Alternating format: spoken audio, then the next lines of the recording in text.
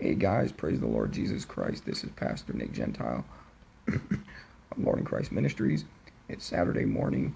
It's just hit 10 o'clock, and in 2 days, less than 2 days ago, because actually the surgery started in the morning and went into the nighttime.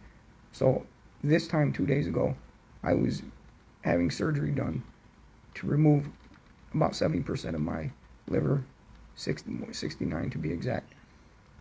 To a friend of mine who's in desperate need of a liver transplant. A lot of the stuff I'm going to say in this video is repetitive, but people who haven't seen the previous videos will learn something, or this will be new to them. But everything's gone great. My surgery went great. The lead surgeon, Dr. Hernandez, said that I had beautiful liver, that I had a beautiful liver, in pristine condition, that everything looked great internally, and that the surgery was a great success for both myself and my friend P. And I just give the Lord Jesus Christ all the glory for that, because without him, without his love, his compassion, without his power, his authority, his grace, his mercy, everything, every adjective you can come up with, or every ability that he has, he's God, he's sovereign, he's in control of all things. Without that, this never would have been possible. So I give the Lord Jesus Christ all the credit, all the glory, all the praise, all the honor for this. This happened after, it just was less than 3 months from the time I first contacted Strong in August up until now. About 3 months. It's amazing. And so I just give God the glory, man. When he opens doors, he's going to open. If it's his will for you to do something, he will open every door that needs to be open. He'll close all the doors that need to be closed. I'm a pastor. I love Jesus. If people don't like that I love Jesus, I don't really care. He saved me. I was such a wretch.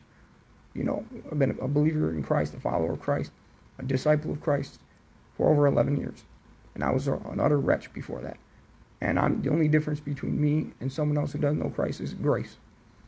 Doesn't know Christ as their Lord and Savior. So I just give him all the glory, because I know what he rescued me from. I've been delivered from the domain of darkness and transferred into the kingdom of Christ. So I give God all the glory for that. Good morning, Aaron. How are you? I'm doing great by God's grace. I've been dealing mainly with abdominal pain, which is where the surgery took place, and with my right shoulder. But right now, because of the pain medication I'm on, and because it's, I'm getting healthier and healthier as we move away from the day of surgery, my shoulder no longer hurts, and the pain in my stomach has gone down. And so I give God all the glory for that. And I thank you so much for all you got. I thank every person. I am a dry mouth, and again, I'm not completely with it, so if I stumble a little bit, please forgive me and just keep me in your prayers. I'm sorry to tell you, I will be praying for you. I will be praying for you, Aaron. Christ bless you and keep you. And, anything I can do to help you with your situation, just let me know. But this is a privilege. I'm thankful. You see, I'm going to show you. Again, like I said, it just hit 10 o'clock when I started recording this video. This is the hospital room I'm in the intensive care unit, the ICU. And I have the greatest view. I'm really blessed, guys. And it's just a privilege to do this. Because this was really a desire of my heart. And I believe that desire comes from the Holy Spirit. The love of God shed abroad in my heart through the power of Christ's Spirit is why I did this, why I stepped out in faith, and I've done what I've done. And I want to donate bone marrow after this. That's going to be down the road. I'm going to have to wait at least a year for that to happen. And that's different because you can sign up with like Be the Match or some other organization that enables people to donate bone marrow to people in need. But it's not the same thing, not the same process as when you're attempting to donate, or you want to donate one of your kidneys or part of your liver. You can be more aggressive with that. You have more say, I should say, in how that process goes. But and we'll see what happens. It's all in the Lord's hands. But I feel like a year from now I'll probably be fine, just like I was this year after, donating the kidney last year. So I want to encourage anyone who sees this, please look into living organ donation, whether kidney or liver, because people are dying. And you can prevent that. You can save a life by the grace of God. So get in touch with me. I'll show you what you need to do to get started. I'll give you all the resources possible that you'll need. And you can get started ASAP. I'll answer every one of your questions. I'll show you how you can get financial aid to travel. Absolutely. How you get financial aid to travel back and forth from your hometown or your city to wherever you need to go, if it's out of city, out of state. And also health insurance and all that stuff. You get in touch with me and I'll put you on to all that. You know, how you can get time off from work with pay and stuff like that. There's a lot of really good resources out and about that are available to people who really desire to step forward and make the sacrifice to donate either a kidney or liver or both. Okay? Yes, that's right. I definitely use discernment. The Lord has given me wisdom. I had wisdom throughout this entire process. And this was his calling on my life. And he's sovereignly in control of all things. And it was just, I was in his will. In the heart of his will. Christ is my foundation. He is the way, the truth, and the life. And apart from him, I can do, and no one can do anything. So, definitely gonna keep moving forward, glorifying the Lord as best I can. But I feel great. I've been walking around in the hallway because if you donate a liver or a kidney or anything else, you gotta get walking around, keep the blood circulating, and also expelling the gas and getting things moving. I'm at Strong Memorial Hospital in Rochester, New York, and this is one of the best hospitals in the country. So I'm blessed that this is where the transplant surgery took place. And so, you know, again, keep me in your prayers, keep P in your prayers. I've spoken to members of my transplant team about how the friend that I donated to, how he's doing, and they said he's doing great.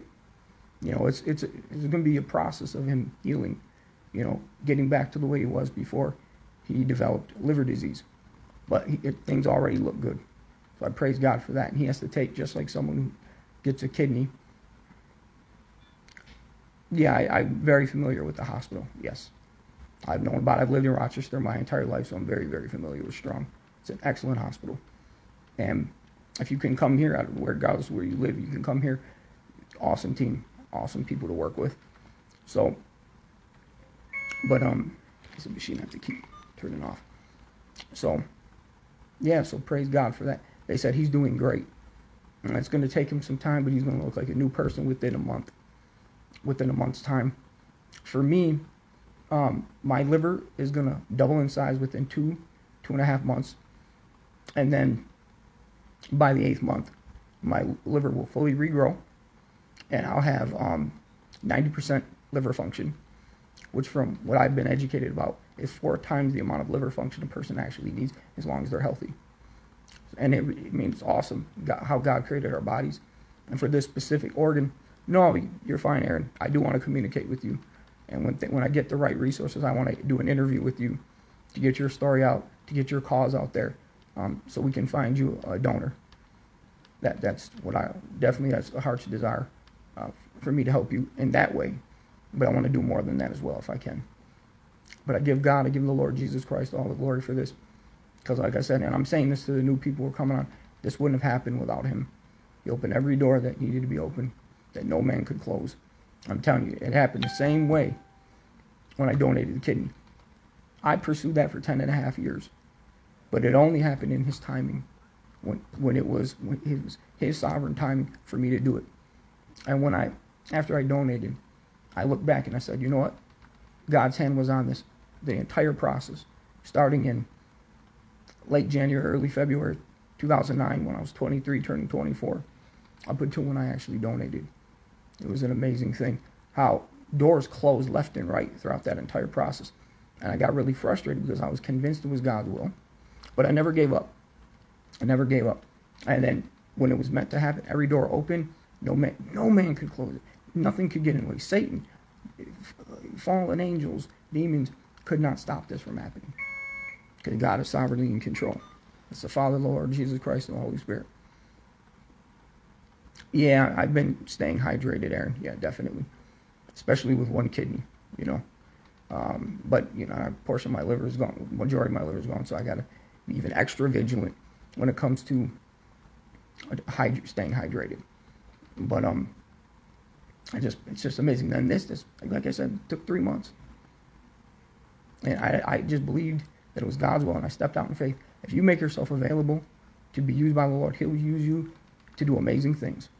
Just stay faithful to Christ, stay in His Word, stay focused on Him, develop a strong relationship with Him, have Him as your foundation, your rock, your fortress, your strong tower, your good shepherd, and He'll use you to do amazing things for His praise, honor, and glory.